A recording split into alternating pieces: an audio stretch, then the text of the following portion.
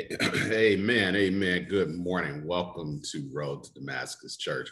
As the video said in the beginning, welcome home, because you are indeed home amongst the members of Road to Damascus Church. We're so glad that you are here today. Thank our praise team for always being so obedient and giving us timely word through song. What we should be remembering, what should be in our hearts as we continue to move forward and go down this road of change to become what God has called us to do. 2021, we're in 2021, well into 2021. And this is my weekly reminder for those of you who have the means, those of you who are able, those of you who have prayed about it and prayerfully consider for 2021, we're asking that all members donate an additional 21 above and beyond their tithes and offerings so that we can bless other organizations and other ministries. Again, this is if you have the means, if you've prayed about it, and God has put it on your heart to sow that additional $21 above and beyond. Make sure you make the notation that if you do participate, I make two separate donations, but if you do it on one, just indicate that $21 is going towards above and beyond, just so we know. With that, it's well into the scholarship season. We're getting close to the deadline of which all the scholarships must be filled out. Applications must be in. They can go to the website, our church website, www.r2dchurch.org, and there is a link or a tab they press for scholarships. It has the scholarship application that they can download in PDF form and fill it out. Has all the information that they need to fill what they need to submit a fully completed application, including transcripts, letters of recommendation, because without them, we can't consider their application. This is important for us because this year we're giving away $15,000 worth of scholarships, including one scholarship that will be valued at $4,000, payable at $1,000 per year, as long as the student is making academic satisfactory progress. These are for graduating high school seniors going to a four-year college or university. Additionally, we're awarding 10, was it six? Well, we're awarding $500 stipends for existing college students to receive for books, fees, food, whatever it is that they need. Those are for existing college students. The high school scholarship is for graduating seniors who live in the Los Angeles area. The stipends are for any college student that lives in LA but goes to school anywhere they choose. If you have a student that goes to Morehouse or Spelman, but their parents live here in LA, they're eligible for that $500 stipend. We want to bless our Los Angeles, our local children in this area who are going on to pursue higher education. Again, $15,000 total is what we're awarding this year, which is well above the $5,000 we awarded last year. So we are on the move. This is how we're using your gifts that you bless this ministry with your tithes and offerings. And with that, the way that you can be a part of this ministry is to partner with us. We have 4 different ways in which you can donate. One, through PayPal at info@r2dchurch.org. That's info@r2dchurch.org. You can use Givelify at Road to Damascus, or Cash App at the $R2D Church. That's the $R2D Church. And always remember, the 2 is the number 2, not TO. It is the number 2. Or you can mail a hard copy check to our post office box, Post Office Box 1382, Norwalk, California, 90651. So prayerfully consider partnering with us, prayerfully consider sowing a seed into the ministry, prayerfully consider being a part of Road to Damascus. Everything you do with prayer. Don't do it because other people are pressuring you. Don't do it because I'm asking you to do it. Do it because the Holy Spirit has led you to do it. We always want to take everything to God in prayer. And that's all I have for right now. I will see you shortly after the end of the next video. Everybody be blessed.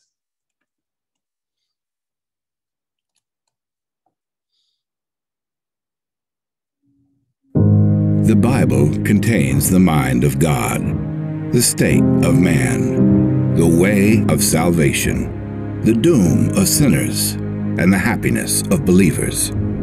Its doctrines are holy, its precepts are binding, its stories are true, and its decisions are immutable.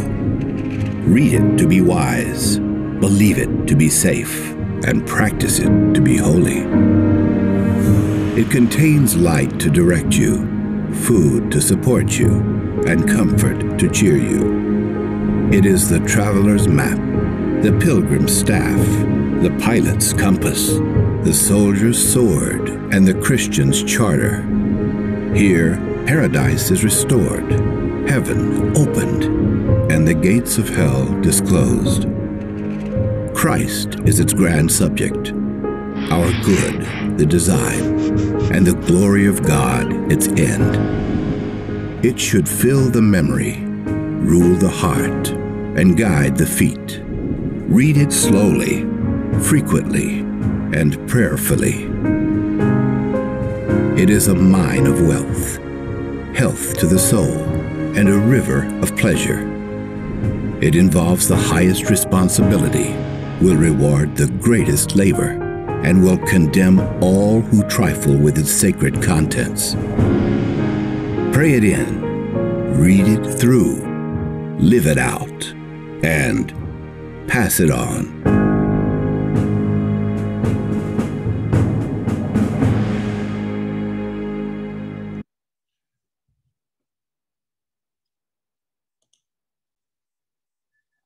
Amen. Amen. Good morning, Road to Damascus Church. It is so good for you to be here, to be in the house of God with you this morning. I was going to we'll say this to the end, but I'm feeling that I need to say it now. We had a death that occurred yesterday of those of us who used to attend the Brookings AME Church.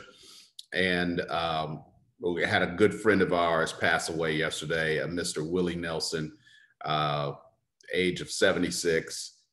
I'm not certain of all the details, but I know he was in the hospital this week for surgery. And unfortunately, the Lord called him home. Fortunately for him, unfortunately for those who were left behind who love him. Willie was married to Lorraine. I met Lorraine at Brookings, and it turned out she and I worked together at Toyota for a number of years and didn't even know it until we made the connection and stayed there. We both, Lorraine and I, were in a ministry at Brookings that was led by the First Lady, Charlesetta Nixon. GAP ministry, we called it, God Answers Prayer. She was part of that prayer ministry. Willie was very active at Brookings as an usher, sang in the male choir. I sang with him in the male choir. He wasn't a very good singer, but he was always willing to sing for the Lord. And he leaves behind several children and grandchildren. One of his children, Courtney Nelson, is the one who designed our first Road to Damascus t-shirt on the day that we opened our service to the public. Courtney had designed those t-shirts for us, and Willie now has gone home with the Lord. And we want to remember Willie's family, his wife, Lorraine, all his children and his grandchildren, that his family will be able to endure this time, that the new normal for their lives will be something that they can adjust to. We know the pain won't go away, and we know the loneliness won't go away, but we do ask for God's comfort with them. And so let's pray. Father God, we just thank you and praise you this morning. We lift up the family of Willie Nelson this morning, God, that his family be comforted in this time, that they remember all the good times. They remember him as the man who provided for his family, who loved and protected them fiercely, who was there for them and gave them the life that they desire. God, we remember his life, as we remember remember his service as an usher at the Brookings Community AME Church. We remember him as the person who couldn't sing, but still sang anyway at the top of his voice to your glory and praises. You have said to make a joyful noise, and while it was a noise to us, it was a sweet sound to your ear. We remember his laughter. Willie was such an honest soul. It was no filter. He may have been rough around the edges for some, but he was exactly what you wanted him to be, because even with his roughness, he believed in you. Even in the times that people would be turned off by his attitude, he was honest. He had an honest heart, a man who walked in integrity, God. And so we just ask that he be with you, that we stand in the gap right now for him, God. That he believed in you. He accepted you as your Lord, as his Lord and Savior. And we pray that he is with you in comfort right now, not experiencing any pain, any issues with his body, because he is in a restored body right now. And so we ask that you be with his family, comfort his wife and his sons and daughters and his grandchildren, that they always will have the good and fond memories of the man who raised and loved them, the man who protected and provided for them, the man who led them to church, not sent them to church, but led them to church and served in church as with his family, God. We just lift them up, all the family and friends that are going to mourn in the coming days, weeks, and months for his loss, remembering him and wanting to talk to him, but realizing we can't do it any longer. We just ask that you comfort them and be with them. Give them a level of peace. We thank you, Lord, for our members who have been sick, who are still able to participate in worship, even though we're online. We ask for your healing hands to extend out to them, God, that they receive some comfort. We understand that you have a plan on how things are supposed to be done. And while our hearts may want their bodies to be healed, you have a plan that we just don't understand on what things should happen. So we ask, God, even if things don't go the way we want, that you give us a level of peace and grace that we can endure whatever it is. I ask you for a special blessing to touch my Aunt Shirley right now as she's at home, that she continue on her journey in comfort, God, I ask that I want to see a healing. I want to see restoration in this land. But God, I understand how it is that how we have to live, that you have certain things that have to come to pass. But God, we just ask you continue to touch, that you continue to be with, that you continue to give peace and grace and mercy to those who are dealing with illnesses and battling through. And you have said in your word that our battle is not for us, it is yours to fight. And the battles are not always won against the enemy we can see. Sometimes the battle comes against those who attack us from the inside, God. And because the battle is not ours to fight, we turn it over to you and shout hallelujah to your name. We cry glory because you are the great I am. And God, we move forward to those who are dealing with COVID and all manner of disease, that you continue to be with them, that you continue to show them, that you continue to show us those who are left behind, to care for those who are left behind, that are left to love these people, that we will continue to love them, show them what it means to have unrelenting love and a passion that will take care and endure all these things, God. We ask that you be with us as a nation as we continue to see the very fabric of which this nation was founded being ripped to shreds. We are seeing death on every land, people going into places and killing other people because they are dealing with issues that they have never dealt with, God. We are looking for this peace to come. We are looking for the people who are not trying to turn things into political things in which lives are at stake.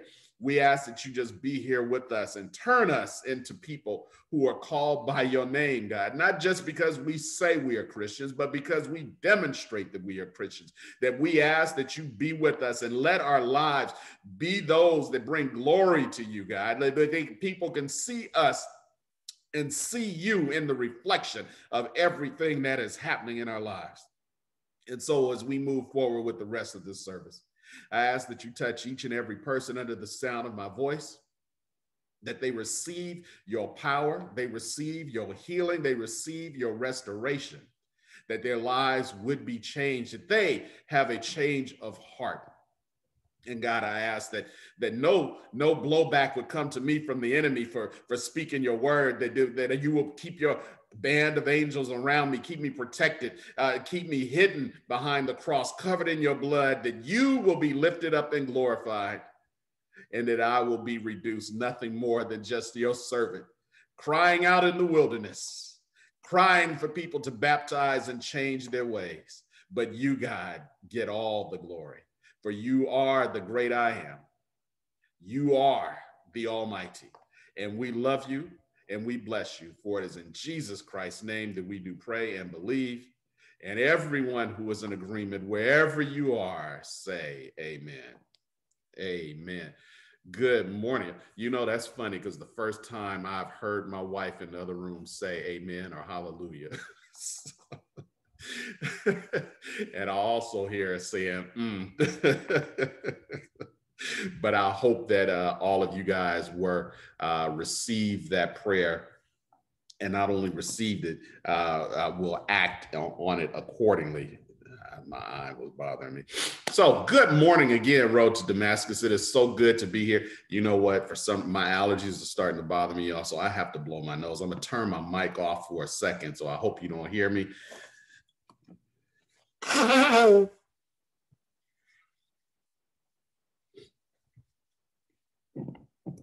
Okay, I should be good. I should be good. I took my medicine last night. I've been taking it consistently, but this morning, for whatever reason, is really bothering me. But you know what? Even with my allergies bothering me, in spite of all the things that are going on, today is the day that the Lord has made, and I will rejoice and be glad in it. I hope you guys feel the same way too, that you do rejoice and are glad in this new day, that despite what you're feeling right now, that despite any pain that you may have in your joints, your knees, your hips, your back, your hands, whatever's going on in your body, but you woke up this morning glad that today is the day that the Lord has made, and you will rejoice and be glad in it. In 2021, we said that we are going deeper. That means that everything we do is going to be with an extra incentive. It is going to be with a focus to intentionally go deeper in our prayer, go deeper in our worship, go deeper in our study, go deeper in every aspect of our life to become better, deeper in our change of heart to be the people that God has called us to be. So this is our desire. And as I get into the word this morning, we're continuing where we left off last week, we left off last week, just kind of remembering that the thing we call Easter or Resurrection Day had been a week past, and now we are 2 weeks past the resurrection, or at least 2 weeks past the day in which we acknowledge and praise God and worship God for the resurrection of our Lord and Savior, Jesus Christ. So I don't know if any of you had really given a lot of thought to where you were last week, a week that had passed since the resurrection, but I pray that in the 2 weeks subsequent of the resurrection, or 2 weeks subsequent of the time that we acknowledge and celebrate the resurrection, that you really thought about what I preached last week, that you thought about the life of the thief on the cross who stood there, or who was hung there next to Jesus Christ, and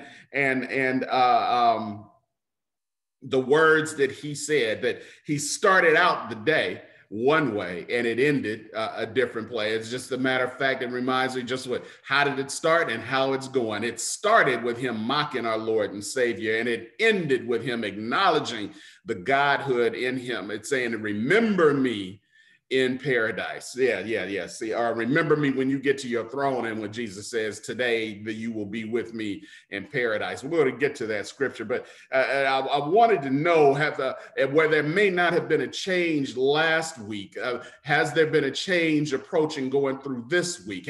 Have you really given some thought to what Jesus had done on the cross? Did you give some thought to what the thief said, that a thief who had never been exposed to Jesus Christ, a thief who had never witnessed the miracles of Christ, but for some reason, while he was hung on the cross next to Jesus, that he saw something in Jesus in those hours that changed his life. Not only did it change his life for the rest of the time that he was alive on the cross, it changed his eternity and gave him salvation. So we go to the Word of God, and we had the two sections that we read. If you remember correctly, it is Matthew 27, verses 38 through 44. Matthew 27, verses 38 through 44. And then we're going to head over to another section. It says, then two robbers who were crucified with him, one on the right and another on the left. And those who passed by blasphemed him, wagging their heads, saying, you who destroy the temple and build it in 3 days, save yourself. You remember when Jesus went into the temple and cleansed the temple, he said that if you destroy this temple in 3 days, that I will, if you destroy this temple in 3 days, I will rebuild it. And these people are going by mocking him. So if you are the son, if you are the Son of God, go ahead and bring this back, rebuild the temple. It says that they went by wagging their heads, saying, you who destroy the temple and build it in 3 days, save yourself if you are the Son of God. Come down from the cross. And in verse 41, likewise, the chief priests, the church folk were going by mocking him. What does it say? The chief priests also mocking with the scribes and the elders said, he saved others. He saved others, himself he cannot save. If he is the King of Israel, let him come down from the cross and we will believe in him. Isn't it something how church folk are? And it says the chief priests mocking him also with the scribes and the elders. This is just not the pastor of the church. Oh, I'm sorry. My wife said, y'all can't see me. Hold on. Or me. It's, I'm showing it on my end. Let's do this, y'all. Let's,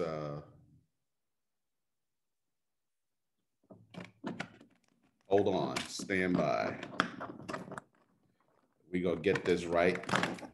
You know how the enemy tries to strike at the heart of what the people of God are doing, but we are going to continue to push through, and God will receive the glory. Amen. We will not be deterred. We will not fall astray. We will not move away from what God is doing, what God's word says to his people. We will continue to do what it is that we are called to do. We are going to continue to trust in God. Let's see here. Everything should be good by now. Am I back on screen?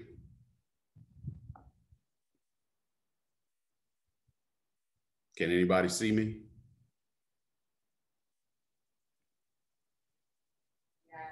All right, beautiful, beautiful. Okay, so there we go. We're good to go now. So church folk, that's where I was. Yeah, the leaders of the church and the church folk, they are saying he saved himself, but he himself, he cannot save. If you think about this, the God of all creation being mocked by the church folk, saying he can save others. Okay, I don't know why the scripture, oh, you know what? I know why the scripture is not showing. Let's do this. That should make it work. And we should be good to go.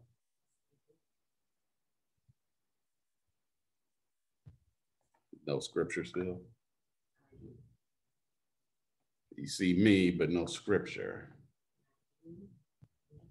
All right, well, you know what? Y'all have got your Bibles. I don't know what's going on. Everything is plugged in where it's supposed to be plugged in. Oh, you know what? Let's do one more thing because I want you guys to be able to see the scripture. Sometimes when you turn this thing on and off, you got to start over. And that should be it.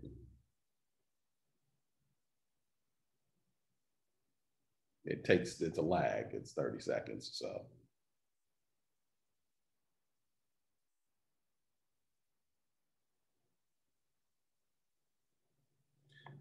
All right. Well, if it ain't working, if it's not gonna show, it's no problem. You see me, that's good enough. Y'all have the Word of God.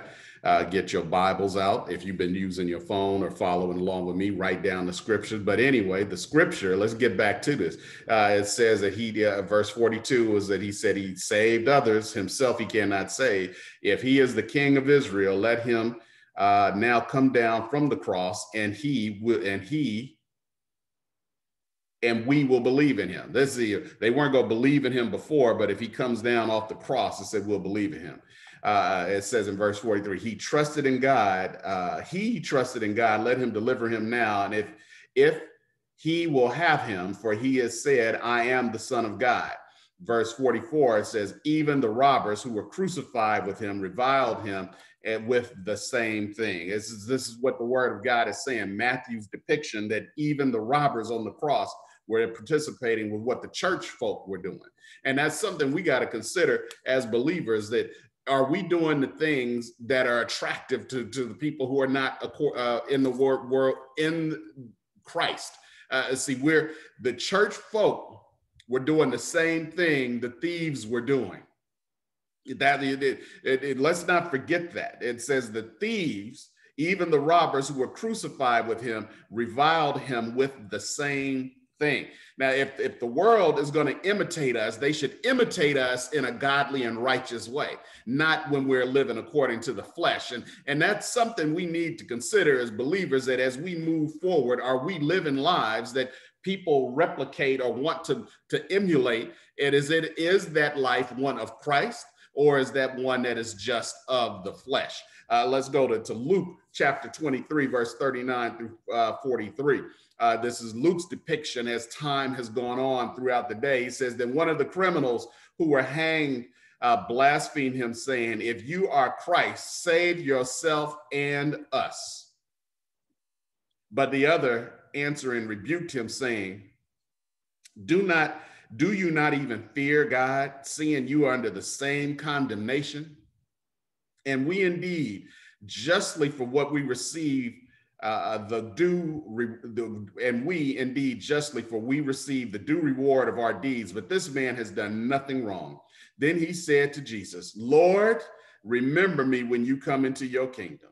Lord, remember me when you come into your kingdom. And Jesus said to him, assuredly, I say to you, today you will be with me in paradise. And so if you remember last week, we had for a theme, a change of heart. I'm just trying this one more time. I was doing some stuff behind the scenes to see if this will work now, but it's a change of heart. I don't know if anybody can see the heart or if I'm just missing from the picture, but that's okay. So last week we had started with this, and I told you guys that, I'm only speaking for me, that how I felt when I watched this, and how I felt when I was reading the scripture, and how I felt as it was progressing this week and last week and now this week, the impact that the crucifixion has had on my life.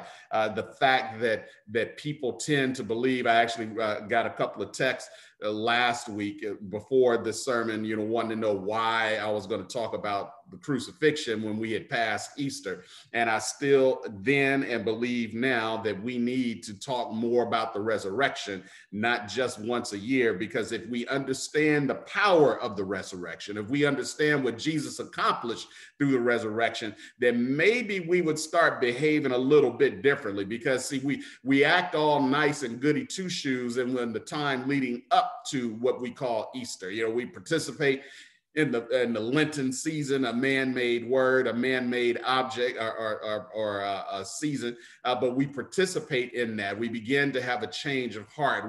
Some people go to make sure they go and get the little smuts on their forehead, just so they can show to the world, I believe in Jesus, I'm a Christian. See, this is the evidence of that. I actually have some ashes on my forehead. And instead of understanding What the world actually needs to see is not you praying loudly in the square, as Jesus said in the word, is not be covering yourself with sackcloth and ashes so that everybody can see how holy you are, but to see how your transformed life has been changed in how you interact with your brother and sister, to see how your transformed life has made you kinder, that your transformed life has made you more loving, that your transformed life has made you forgiving, that your transformed life has made you generous instead of the selfish, narcissistic, self-centered person that you have been, that is quick to fly off the handle, unforgiving of anybody who has done anything. And the only thing that you're relentless in doing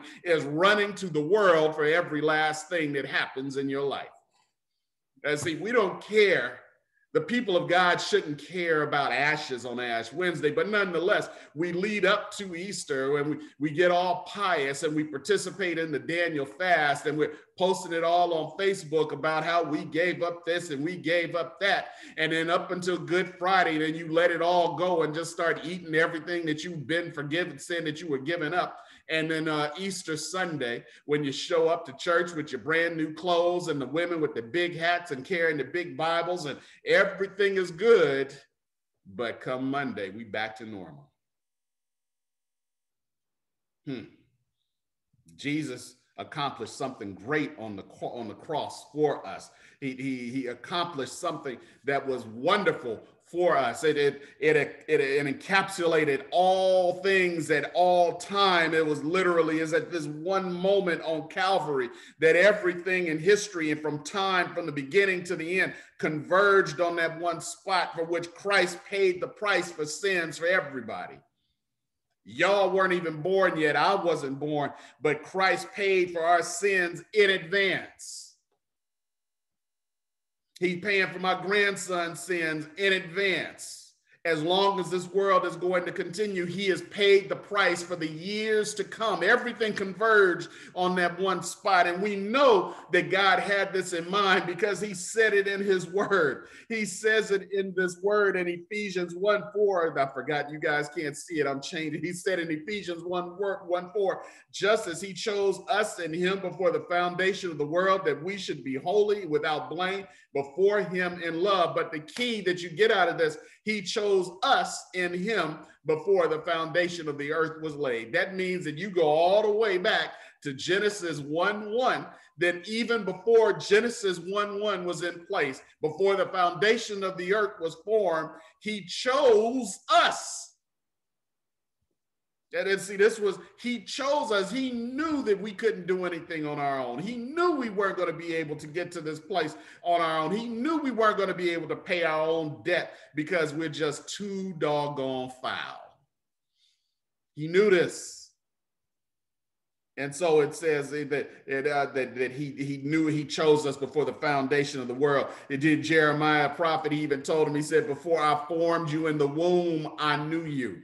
And this is all the stuff. He said, I knew you. I knew who you were. I knew what you were going to be. I knew you with all your faults. I knew all the choices you were going to make. I know all about your bad decisions. I know about your temper. I know about the anger. I know who's going to push your buttons to send you to the wrong place. I know about the person that's going to come and tempt you and take you away from me. I know all these things because before I formed you in the womb, I knew you.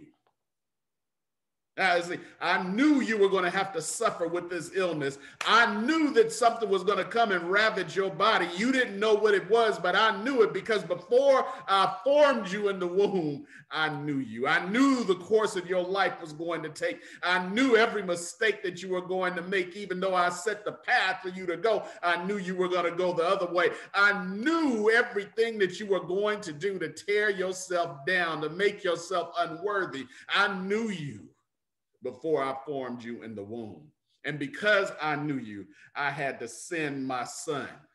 That on this day, on the day that we recognized 2 weeks ago, that he had to go up on the cross and pay this price. That blood had to be shed because you can't come into my presence in the state that you're in. You can't come into my presence bringing all this foulness of the world, the bitterness that's in your heart, that foul smell. I need you to be covered in the blood. Blood is the price for you to come back to me. He knew this. This event should not have gone lightly. It should not have gone by the way of just another day. We should be marinating still on the crucifixion, not only on the crucifixion, but the resurrection. But the fact of the matter, he who was without sin went to the cross for you and I. This is not just an Easter thing. This is an eternity thing. But he knew us. And the fact we even seen even recently, we talked about last week that the crucifixion was designed to deter robbers and criminals. It was designed to deter insurrectionists, not unlike what we saw January 6, 2021, the insurrectionists in ancient Rome, and in this time in which we see Jesus in Jerusalem, that if they had captured these people storming the Capitol, they'd have been hung on the cross. And their actions would have been those of the thief that mocked him. Yeah, because there were others who were at home watching. What is going on here? What are they doing? Isn't it how we are? We saw the story at the FedEx and understanding what is going on in the world, that these people have lost their minds, that they will go into a place of business and just start shooting at people. We saw that in the grocery store. A couple of them was a month ago in Colorado, just walking into the store, randomly shooting people in the parking lot and in the store. Something is wrong here. We have forgotten about the crucifixion. We have forgotten about the power of the resurrection. Our hearts have not been changed. They are just hardened stones.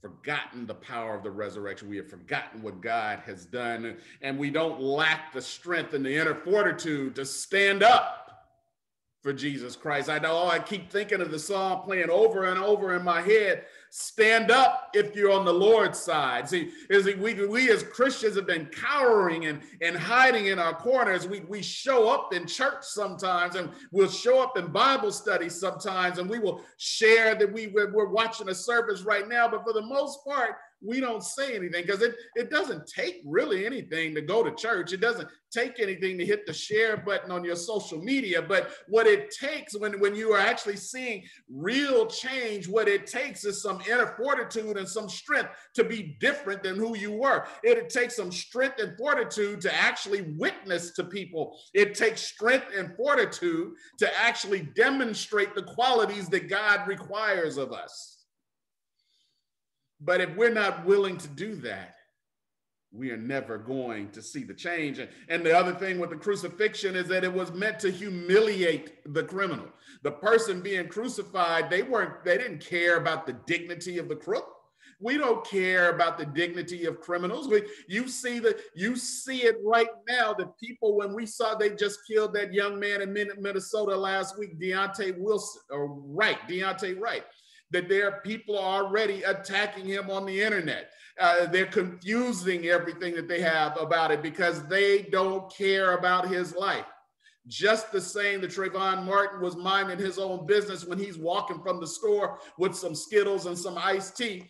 The George Zimmerman didn't care about his life, and subsequent, neither did the world, because all they tried to do was to paint him as someone who was not worthy of life.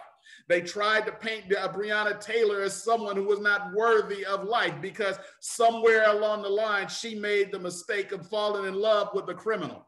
And they chose to highlight that instead of dealing with her humility. They shot her in the middle of the night in her house, in her night clothes.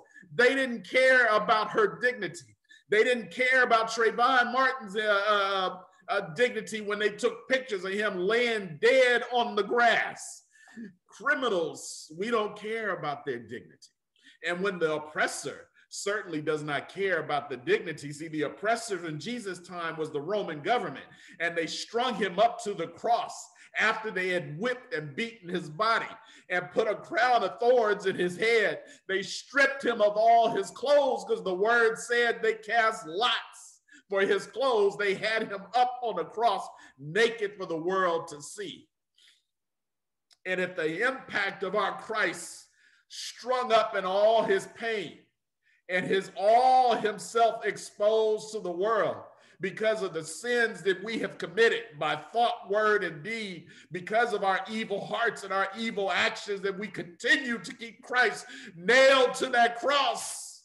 Every time we do something wrong, every time we choose not to love, every time we choose not to forgive, every time we choose not to have mercy for somebody, every time we choose to not choose faith, we are putting Jesus on the cross, exposed to the world, that his dignity was not there. The dignity, we as Christians, we tend to jump into that as well. Start to begin that people, that they deserve what they got because somewhere along the line they made a bad decision. When Mike Brown was murdered in St. Louis, people said, well, he was a thug.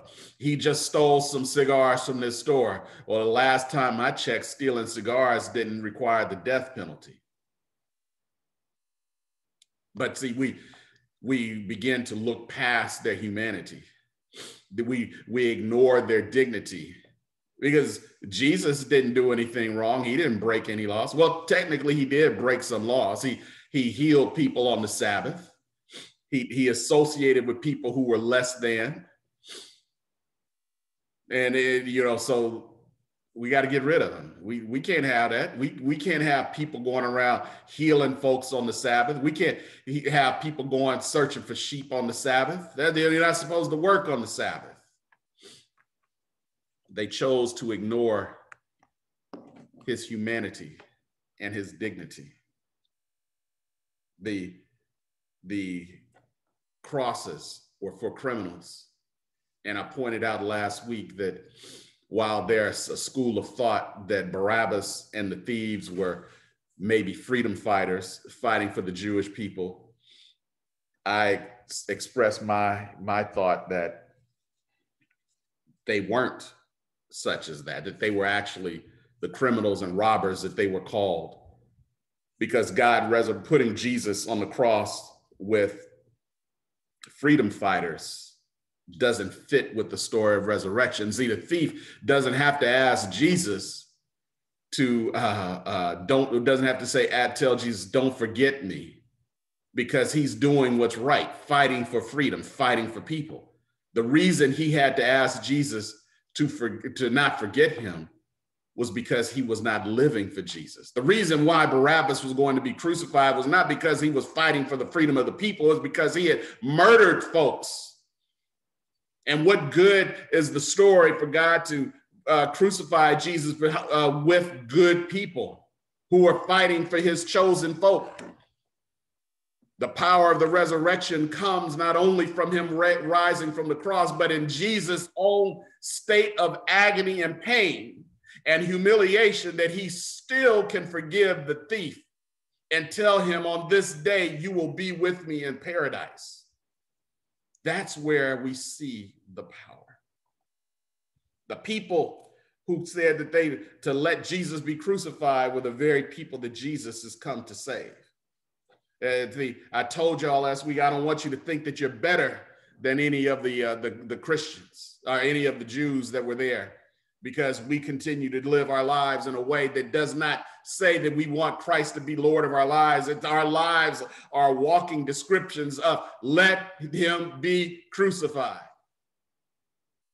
That foul thought, the foul word, the unforgiveness, the hair trigger anger that comes, or rage that comes out, that's let him be crucified. The unforgiveness and the unlovingness, let him be crucified. Don't look back on them feeling like you're better and superior, that you would have done something different, because your life is a walking testament right now that you are doing the same. In our Bible reading, remember when they were at the children of Israel in the wilderness, and Joshua set up the rocks, said that these rocks have witnessed what you have done. The rocks will be a test to give testimony to the kind of person you are. See, everything that has life that God has created will be able to testify against us on the day of judgment. You think you're good. You think you're all that, but the rock will testify, because the rock was there when you were unloving, when you were unforgiving. The sin that you lived, or that you did, that you participated in, that said, let him be crucified. We don't know a whole lot about the thieves. We don't know their names, but we do know he was there with two of them at that point on Calvary. So the week had passed last week. Now we're in another week, 2 weeks. Have you reflected on the crucifixion? Has your life now become a reflection of the crucifixion, or are you still doing the same old thing? Has your heart changed at all? In Matthew 27, verse 44, the first scripture we read said, even the robbers who were crucified with him reviled him with the same thing. This is who Jesus was crucified with, on top of having the church folk down below mocking him, wagging their heads at him, talking trash, throwing shade, as they would say. But somewhere between the start of the crucifixion, one robber started out one way and ended a different. He said in Luke 23:42, Lord, remember me when you come into your kingdom. He started out participating in the trash talk and ended up asking God to not forget him. Has your life had a change of heart? What have you learned in these 2 weeks? What has your life been in these 2 weeks? I'm gonna read something I found on the internet. It said, is it not uncommon to hear people say, be saved as the thief was saved? The impression is left that being saved as the thief was a simple matter. All you have to do is believe and call on the Lord the way the thief did, and you will be saved. This is what the writer is saying. This is what people think. Some who make the assertion have never thought about the difficulty faced by the thief. Had anybody ever considered what it took for that thief on the cross to then chastise his partner, his compadre, his homie? Did anybody ever think about how difficult that was? So J.W. McGarvey, I got the name for this one. He says, the example of the penitent robber is a difficult one to follow. He professed faith in Christ and his kingdom when there was no other voice in the whole world willing to do such a thing. Remember that when Jesus was on the cross, his people they had scattered. They're running and hide. The only people who were near the cross was Mary and John. They said the one that Jesus loved was at the foot, but everybody else was gone. Peter, who was always shooting off his mouth, telling Jesus that he would never leave him, was the one gone away. Remember, Jesus had to tell him, before the cock crows 3 times, you will deny me. Peter said, no, I won't. But it turned out he did. They're all over there. So here's the cross, at the scene of the cross, and the crook is there. And it said, he professed faith in Christ and his kingdom when there was no other voice in the whole world willing to do such a thing. Not a whole world. Peter, when he was associated with Jesus, he said, I don't know this man. People who say, I don't know Christ, people who deny Christ are not speaking for his kingdom. But let me tell you something here, lest you believe that you're better than other people, that you may not physically open your mouth and deny Christ, but your life, again, is a walking testament that you do not believe in Christ. When people look at you and all they see is your anger, your unkindness, your unlovingness, your unwillingness to forgive folk, what they see is not a Christian, or actually they see someone who is labeled as a Christian, But what they see is someone who is not speaking, whose life does not reflect that Jesus is their Lord and Savior. This is a person who is not professing the kingdom of Christ. And believe me, I know it's hard to accept. I know it is. Look, you've been doing this Christian thing a long time. You've been praying a long time. You probably got your Bible that's so old and tattered that your grandmother gave you. Got tape and pages missing in the whole bit. I get that. But you don't have to prove nothing to me. I'm not the judge. I'm not going to be sitting up there with Jesus and talk about, look, Jay, I was there with him. And I saw what he did, because I'm gonna tell you this: if Christ calls me as a witness, I'm gonna be a canary. I'm gonna be singing like a bird. That's him. That's him. That's her. I was right there with him, a plea bargain, if you will, to get me out of hell so I could go to heaven. But what I'm saying is that y'all think you're so good, but I'm telling you, what it took for the thief was a lot more than most of us are willing to do. See, he professed faith in Christ and his kingdom when there was no other voice in the whole world willing to do such a thing. Picture the scene near the cross where Jesus' enemies, sarcastic and abusive, at the edge of the mob were Jesus' friends, brokenhearted and silent. At the edge of the scene where everything's happening as everybody's talking and mocking and being sarcastic and attacking Jesus, but on the edge, on the outskirts, away from the action, were all his people, faithless, courageless, just afraid, brokenhearted, and more importantly, silent. Their hopes for a physical, political kingdom had been dashed. Their preconceptions had no place for a crucified king. In that crowd, a single expression of faith was heard. And who did that single expression of faith come from? A nameless thief. Out of all these people who were just shouting the week before, Hosanna, the king, here comes the king, but Jesus of Nazareth, the people who he helped, the people he had restored sight to and restored the ability to walk, those he had laid hands on and prayed for, those he had fed the 5,000 with the fish and the bread. And here they are. Not one speaking up on his behalf. The only voice crying out for Jesus, speaking on his behalf, is the nameless thief who was doomed to the same fate as Jesus. So let me give you 3 points and we go get out of here. This is what the thief demonstrates and what we need to demonstrate if we want to have a change of heart. The first thing we see from the thief is that he displayed courage. As verse 40, he says, but the other answered and rebuked him and saying, this is in the Luke scripture, do you not even fear God, seeing that you are under the same condemnation?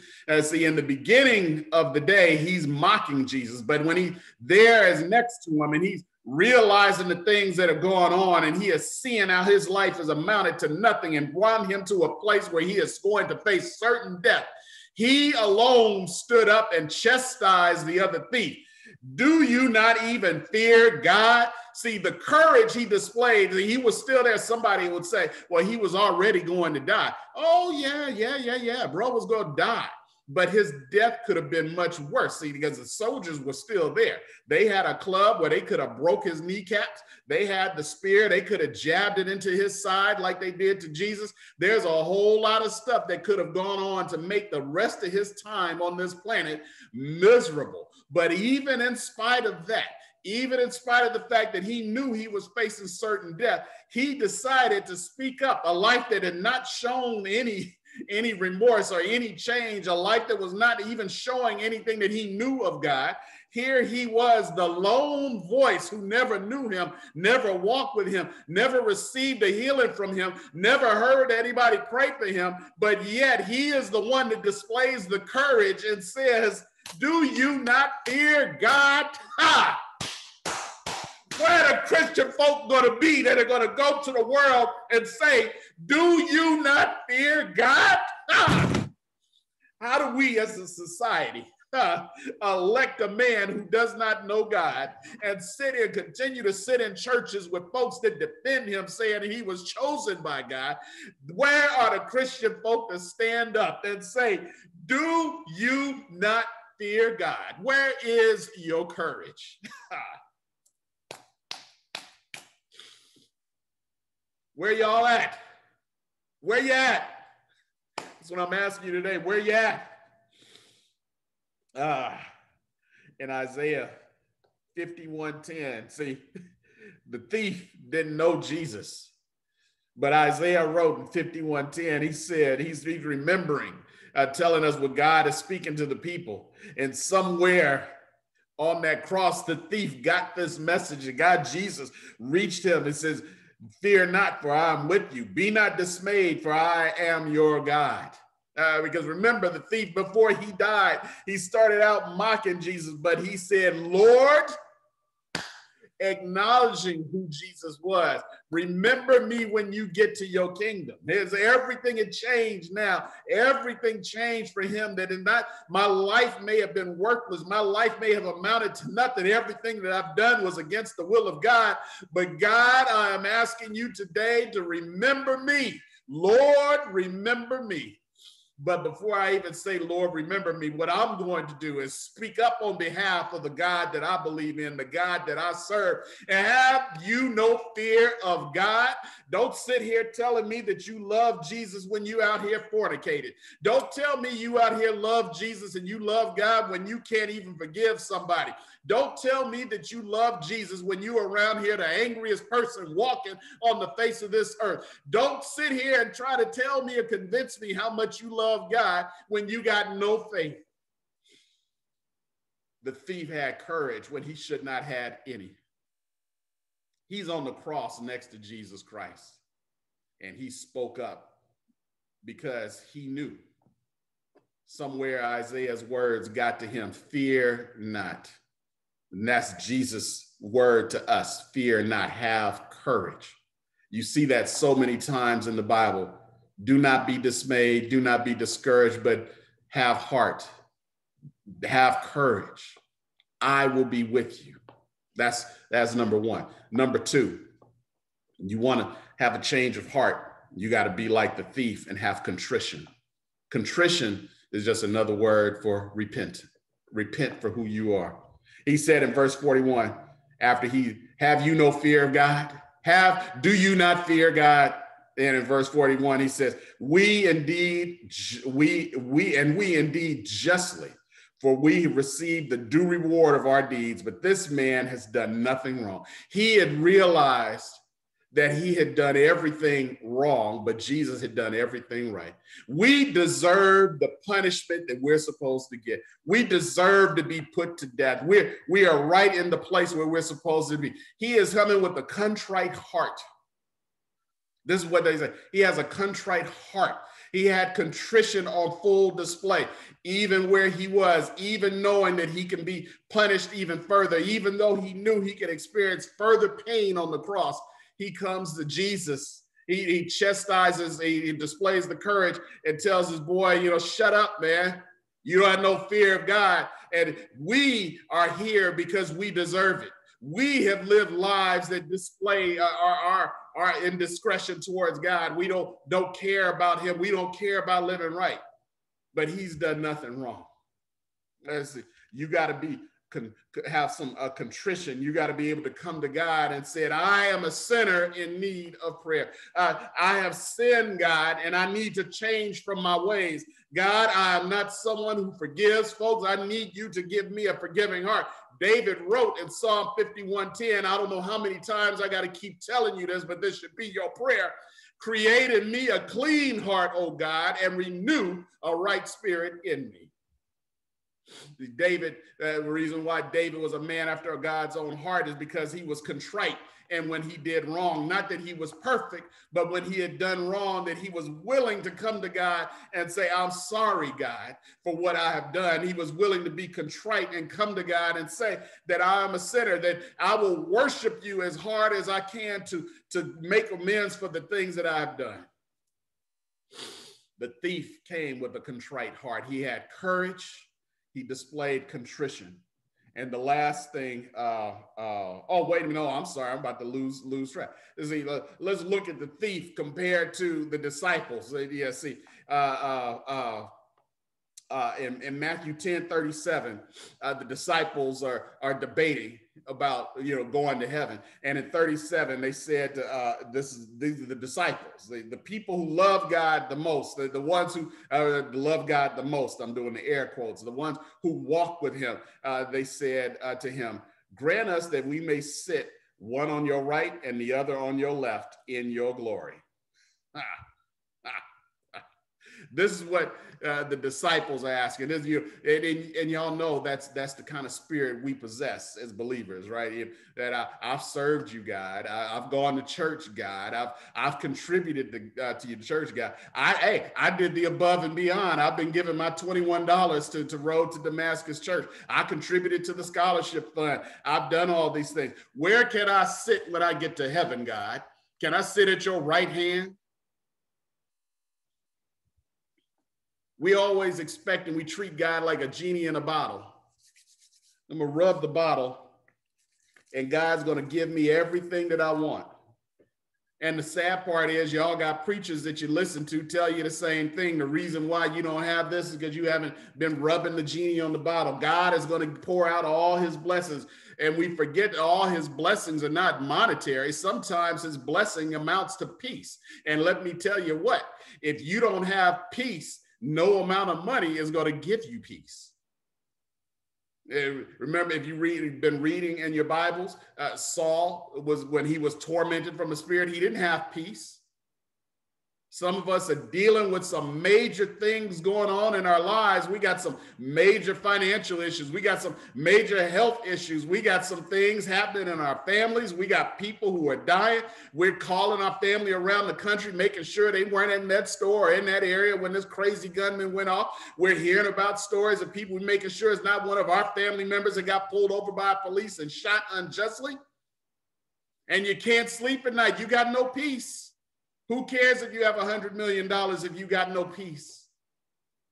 Oh yeah, make sure you rub that bottle and have your faith and ask God for all that you want. Well, I tell you what, when you have experienced some peace, I guarantee you there's some people sleeping under a freeway overpass that have more peace than those living in a Beverly Hills mansion.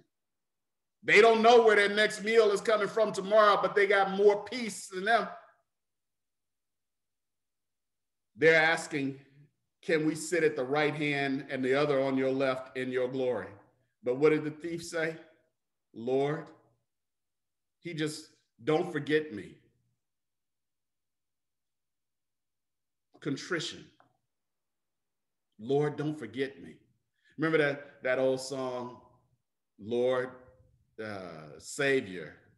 I'm calling Savior, Savior. Do not pass me by. While on others thou art calling, do not pass me by.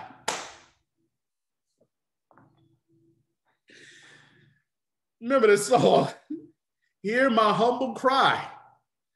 This is the thief. If you don't understand what it means to be humble, put yourself in the position of the thief.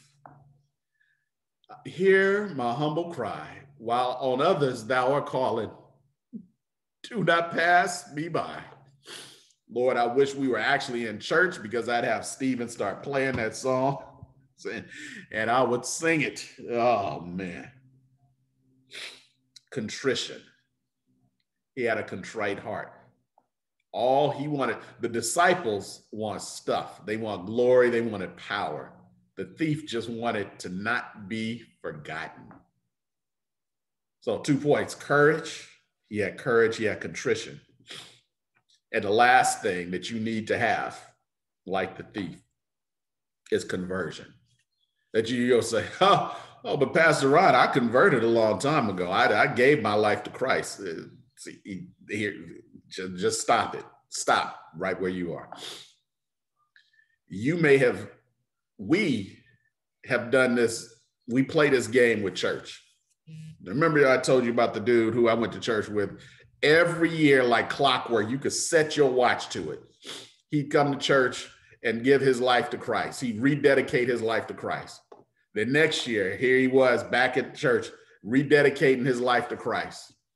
Year go by, we ain't seen him back in church until a year comes by. I'm telling you, you could set your watch to it, that he gonna come back to church and rededicate his life to Christ. I've even told y'all that even in ministry, I'm serving in ministry, that I actually had a moment. I'd given my life to Christ when I was 13.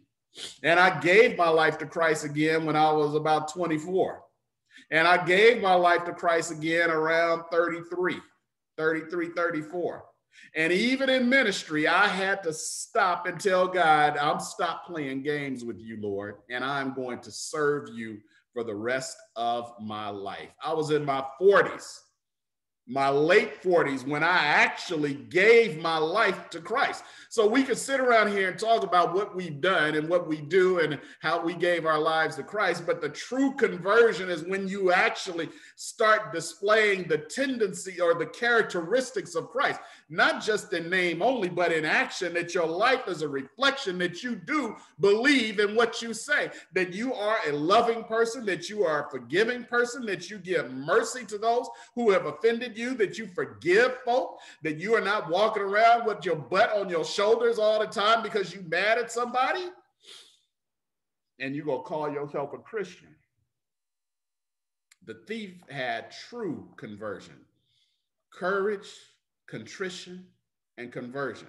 Verse 42, then he said to Jesus, Lord, remember me when you come into your kingdom.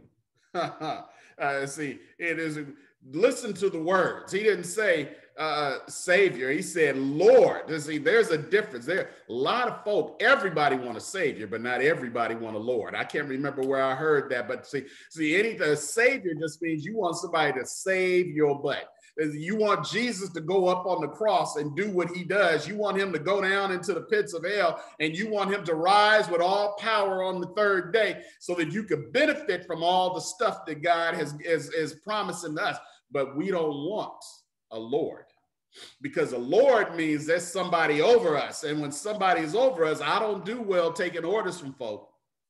Y'all know, if you've ever been in any position of leadership in a job, or even you just got some family members that can't hold on to a job, they'll be telling you all the time, well, my boss did this and my boss did that. And they go from job to job to job to job to job. And it's always the boss. They ain't never looking in the mirror and realizing that they are really the ones with the problem.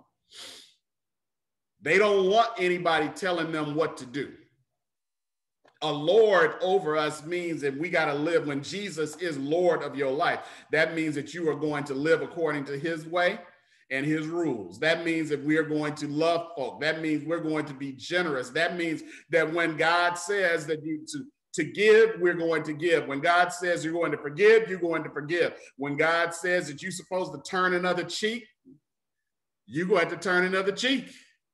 Well, no. I ain't playing that, Ron. I'm a man. I ain't nobody doing that. Hey, do you play it? It's all up to you. Now, keep it right. I ain't, sit around there. What do the words always say? We love to say, I ain't no punk. I'm just telling you what the word says. And when you want to be like Jesus, then you got to start acting like Jesus. And when you start acting like Jesus, then you're going to be more loving. You're going to be more forgiving. You're going to be more caring. You're going to be more generous.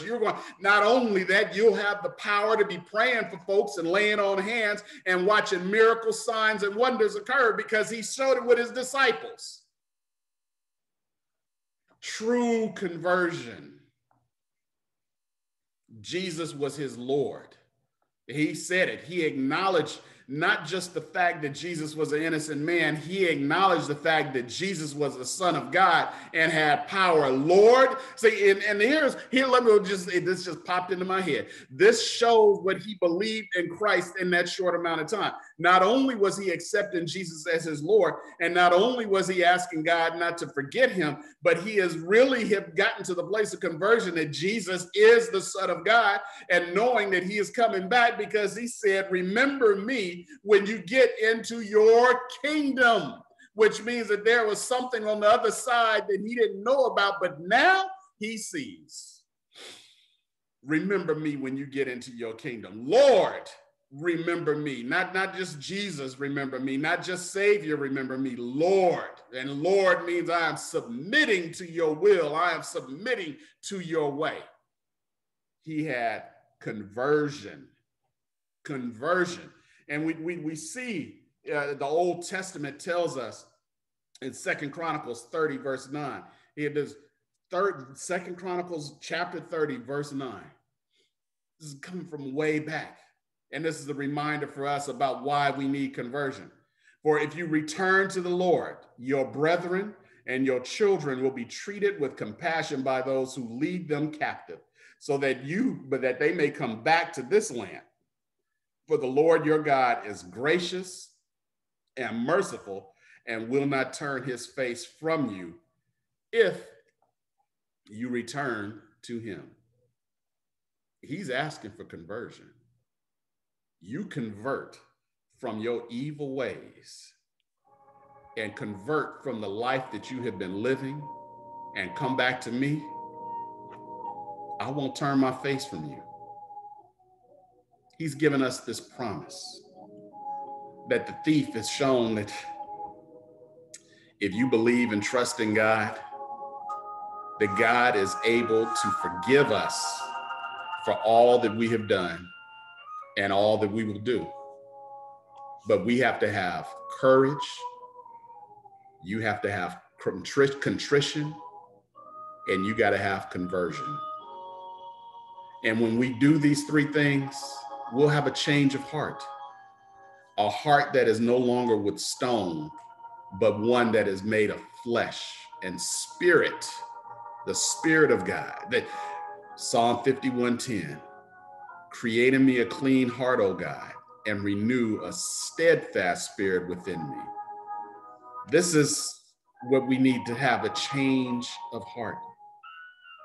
And the thief on the cross is proof that it's never too late, that you might have felt you have wasted your life, that you have done so many things wrong and that you are beyond the reach of God.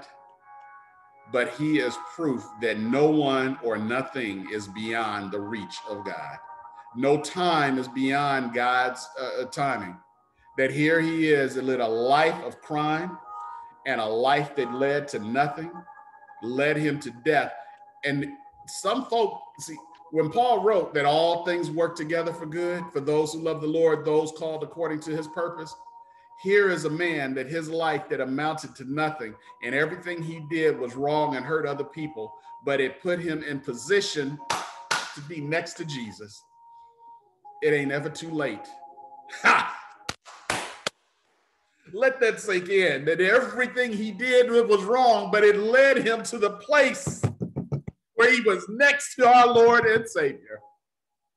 Everything in your life, everything, whether it was good or you see it as bad, whether you are experiencing pain or joy, whether you are in sorrow or health concerns or monetary concerns, everything is leading you to that place right next to Jesus.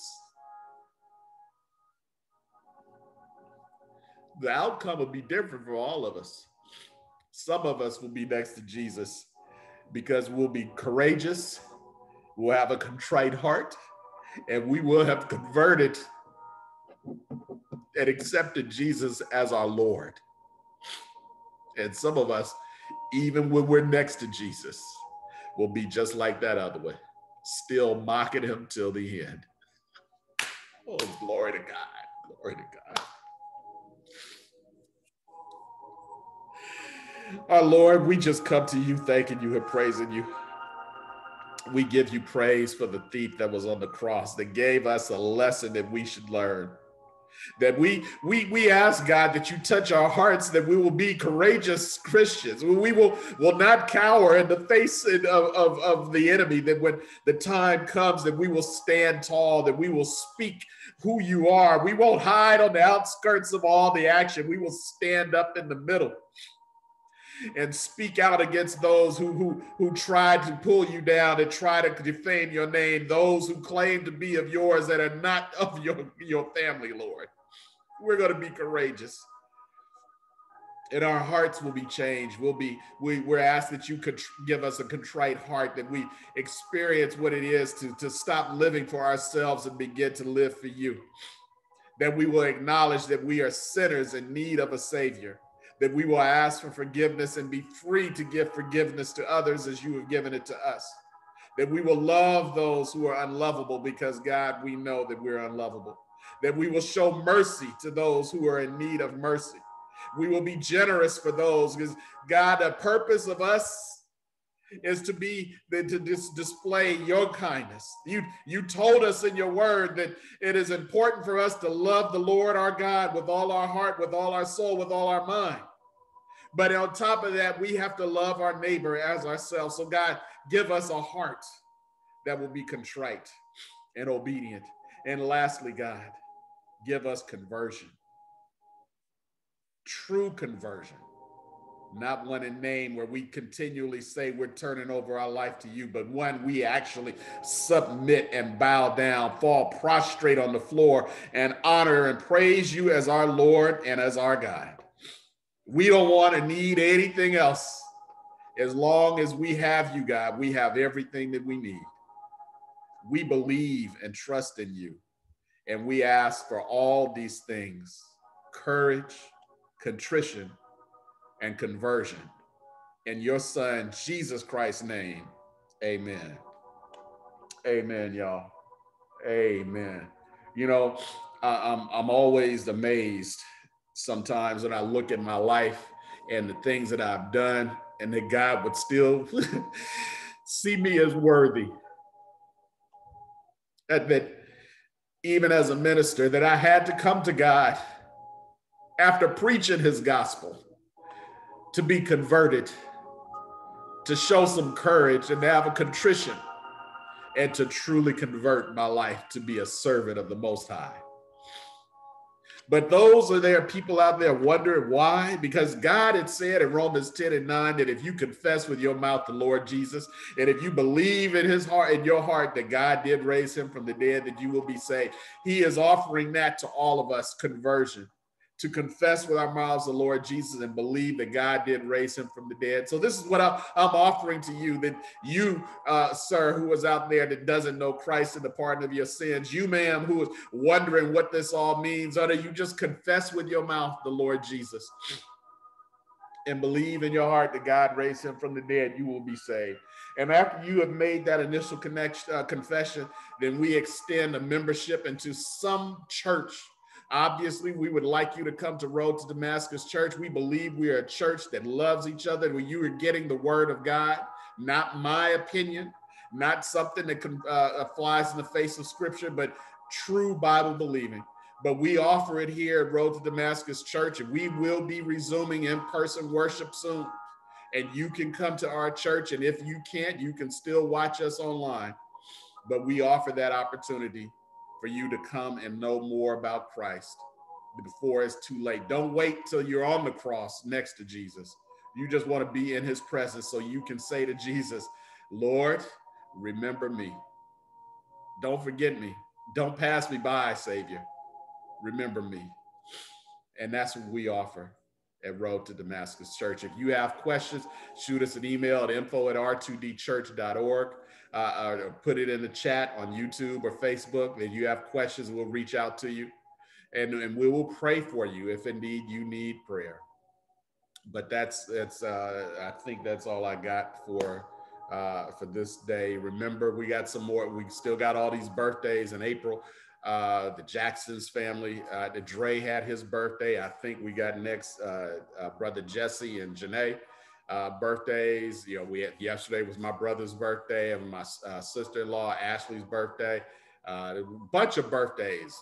Elder's birthday was last week, Elder Marshall. So we still got more birthdays. Continue in your Bible reading, your daily Bible reading. Continue to pray for the family of Willie Nelson, that they will find some peace during this time.